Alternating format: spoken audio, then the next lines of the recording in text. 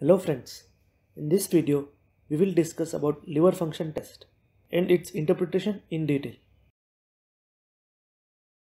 So basically liver function tests include following tests: estimation of bilirubin levels, estimation of liver enzymes, and determination of synthetic functions test. Bilirubin means it includes total bilirubin, direct and indirect bilirubin.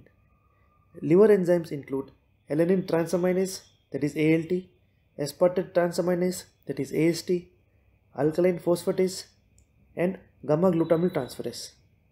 And synthetic function tests include INR and serum albumin. We will see details of each of these tests in the subsequent slides, and also we will see changes in this test in case of different liver diseases. So do watch full video for complete understanding. First of all, bilirubin metabolism. So understanding basic bilirubin metabolism is must for understanding certain concept. So bilirubin is basically degradation product of heme and other heme containing proteins. Heme is converted into biliverdin and then it is converted into unconjugated bilirubin with the help of certain enzymes. This unconjugated bilirubin, which is also called as indirect bilirubin, is water insoluble or lipophilic bilirubin. So it is not circulated freely in the circulation. So for that purpose, it is bound with albumin, which is known as bilirubin albumin complex. When this bilirubin albumin complex reaches hepatocyte, bilirubin enters hepatocyte or liver and albumin dissociates. In the liver, bilirubin is conjugated with glutathione and it is known as conjugated bilirubin or direct bilirubin. And this direct bilirubin is transported or transferred in second part of duodenum with the help of biliary system. From duodenum, bilirubin is carried to colon. Here, bilirubin is converted into urobilinogen and stercobilinogen, and majority of these compounds are converted into stercobilin and are excreted in the form of feces.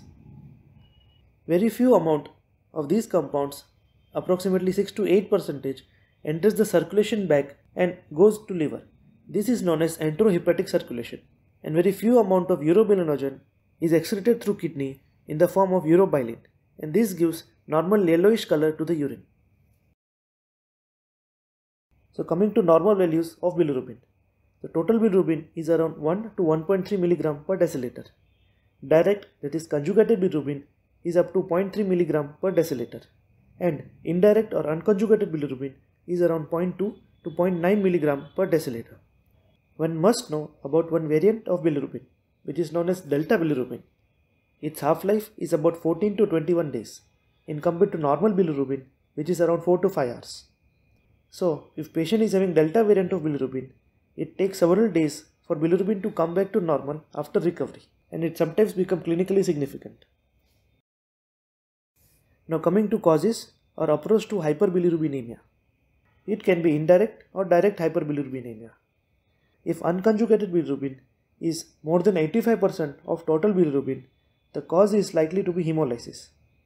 And genetic causes of indirect hyperbilirubinemia includes Gilbert syndrome and Crigler-Najjar syndrome. And in case of direct hyperbilirubinemia, if conjugated bilirubin or direct bilirubin is more than 85% of total bilirubin, the cause is mostly obstructive. And if conjugated bilirubin is 50% of total bilirubin, the cause is usually hepatic. And genetic causes of direct hyperbilirubinemia includes Dewey-Johnson syndrome and Rotor syndrome. I would like to add some points about urine urobilinogen. Normally, urobilinogen is present in trace amounts in urine in the form of urobilin, as we have seen in bilirubin metabolism slide. It does not cause positive test reaction, and urobilinogen in urine is increased in case of hemolytic anemia and liver diseases like cirrhosis, drug-induced or toxin-induced liver injury. And absent urobilinogen is seen in obstructive jaundice. Now this was about bilirubin. Coming to liver enzymes. There are 4 liver enzymes as we have described in first slide. We will learn each of them in detail. First of all, transaminases, that is AST and ALT. They are present in hepatocytes and leaks into blood in case of liver damage. As I told, it includes aspartate transaminase AST, which is also called as SGOT, and alanine transaminase, that is ALT, which is also called as SGPT. AST, apart from liver, is also present in heart, muscles, kidney and brain. So, it is not specific to liver. But ALT or SGPT is present only in liver. So, it is specific for liver injury. You can remember ALT-L for liver. The normal value for both is around 10 to 40. Now, causes of raised AST and ALT. As we have discussed, any form of hepatocellular disease or biliary disease may cause rise in both AST and ALT. But rise in AST can also be seen in case of rhabdomyolysis, acute myocardial infarction and hemolysis, because AST is also present or expressed in certain tissues like heart, muscles, kidney and brain. So it is not specific to liver, whereas ALT is specific to liver and it is present or increased in case of hepatocellular and biliary disease only. So we should know what are the pattern of increased or raised AST and ALT. In case of acute condition or acute hepatitis, AST and ALT values may rise up to thousands, and the causes include acute viral hepatitis, drugs or toxins induced liver injury, ischemic hepatitis, acute Budd-Chiari syndrome, acute fulminant Wilson's or acute bile duct obstruction. And in case of chronic pattern, that is chronic hepatitis, AST and ALT are elevated but the values does not cross 150, and the causes includes non-alcoholic steatohepatitis, chronic viral hepatitis, that is hepatitis B and hepatitis C, autoimmune hepatitis, Wilson's disease, hemochromatosis and cirrhosis. Sometimes extrahepatic conditions can also cause minimal rise or chronic rise in AST and ALT. And two examples you must remember include celiac disease and hyperthyroidism. Usually, ALT rise is more than AST rise in most chronic liver disease, which is not caused by alcohol. So, alcoholic liver disease has some specific pattern and you must know it. So, AST and ALT are elevated in alcoholic liver disease, but usually it never crosses more than 300 to 400 values. And AST is to ALT ratio, which is also known as DDT's ratio, are elevated. So, ratio of 2:1 are suggestive of alcoholic liver disease, and ratio of 3:1 is highly suggestive or almost diagnostic of alcoholic liver disease. This low level of ALT in alcoholic liver disease is due to deficiency of pyridoxal phosphate. So this is the range of AST and ALT in various etiologies we have discussed so far. As you can see, normal range lies around 10 to 40. In case of chronic viral hepatitis and chronic alcoholic hepatitis, values does not cross above 300 or 400. It remains around 2 to 300 chronically. But in case of acute viral hepatitis, ischemic hepatitis and acute drug-induced hepatitis, values crosses more than 1000. So now coming to alkaline phosphatase and gamma-glutamyl transferase.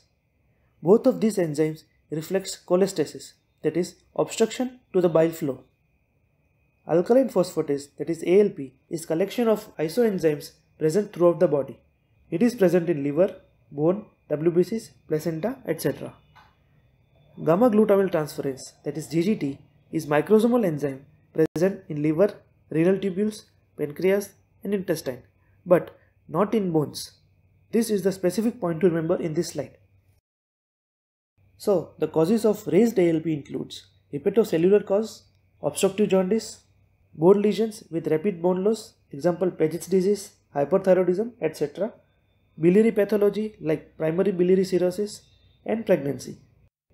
And causes of raised GGT includes hepatocellular cause, biliary pathology, alcohol abuse, which is one of the specific cause, diabetes, and renal failure. Remember friends, GGT is normal in case of bone disease because it is not expressed in bone, as we have seen in the previous slide. Now, if you have elevated ALP and elevated GGT, the probable cause or etiology will be hepatic or biliary disease. And you have elevated ALP with normal GGT, the probable cause is bone disease. Then, if you have normal ALP with elevated GGT, the probable cause is alcohol abuse. So these were the causes of raised ALP and GGT. Now there are certain causes or disease with decreased alkaline phosphatase level. The classic example being Wilson's disease with fulminant hepatitis and hemolysis. Here ALP is severely reduced. And in case of hypothyroidism, pernicious anemia, hypophosphatasia, and zinc deficiency, ALP is mild to moderately reduced.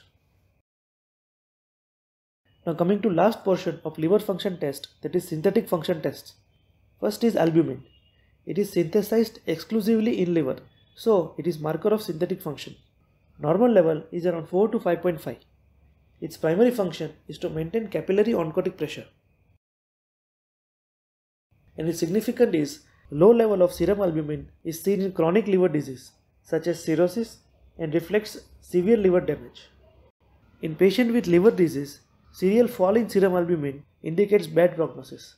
So it is one of the prognostic marker in liver disease patient. Next is INR.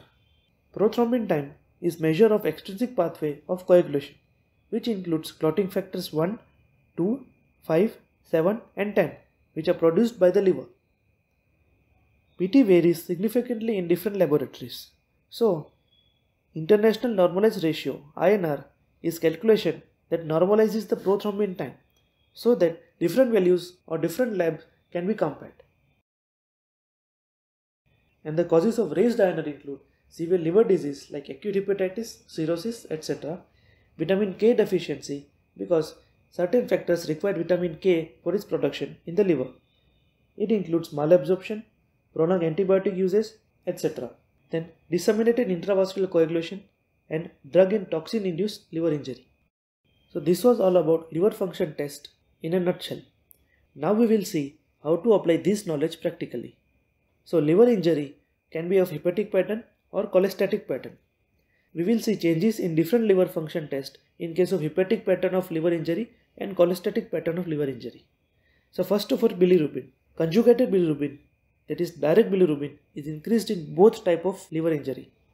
But unconjugated bilirubin is normal in cholestatic pattern because there is obstruction to bile flow after conjugation of bilirubin. So only conjugated bilirubin is increased. Next is urine urobilinogen. This point we have already discussed. Urine urobilinogen is absent or very much reduced in case of cholestatic or obstructive pattern of jaundice. Then AST and ALT. It is increased in hepatic pattern of liver injury. It may goes up to 1000 in case of acute hepatitis or it may be around 200 to 300 in case of chronic hepatitis. But it can be normal or mildly increased in case of cholestatic jaundice or obstructive jaundice. Then coming to alkaline phosphatase and GGT. As I discussed, ALP and GGT are marker of cholestasis. So these both are increased in cholestatic pattern of jaundice. But it is normal or very mildly increased in case of hepatic pattern of liver injury. So these were the basic difference between hepatic pattern and cholestatic pattern. Now coming to evaluation of abnormal liver function test. This table is given in Harrison. So if you have suspected liver disease, you ask for liver function test. First of all, you see whether it is acute or chronic, that is symptoms of less than 6 months or more than 6 months. You divide both acute and chronic liver injury with hepatic pattern and cholestatic pattern. In hepatic pattern, ALT is elevated, and in cholestatic pattern, ALT is mildly elevated with significant rise in alkaline phosphatase and Gamma-Glutamyl Transferase. So in case of acute hepatic pattern, further workup includes marker of acute hepatitis, then ANA and SMA for autoimmune hepatitis, monospot heterophile for infectious mononucleosis, ceruloplasmin for Wilson's disease, and alcohol and drug for alcohol and drug induced liver injury. And in case of acute cholestatic pattern, workup includes AMA for primary biliary cirrhosis, drug history for drug induced liver injury, and ultrasound, MRI, MRCP or ERCP to rule out surgical cause of jaundice or any obstructive cause of jaundice. Then in case of chronic hepatic pattern, diagnostic evaluation includes HBsAg and anti-HCV antibody. Remember friends, hepatitis B and C both go for chronicity. Hepatitis A usually do not go for chronicity. The next test includes iron saturation and ferritin for hemochromatosis, ceruloplasmin for chronic Wilson's disease, alpha-1 antitrypsin deficiency, ANA and SMA for autoimmune hepatitis, ultrasound and alcohol history for cirrhosis. Then for chronic cholestatic pattern of liver injury, evaluation include drug history for drug-induced liver injury, AMA for primary biliary cirrhosis, ultrasound, MRCP and ERCP for obstructive pattern or surgical cause of jaundice. So after this diagnostic evaluation, the cause is still unknown, one can go for liver biopsy. So friends, this was all about this video. I hope you liked the content. Do like the video and share it among your friends, and also subscribe our channel. Thank you.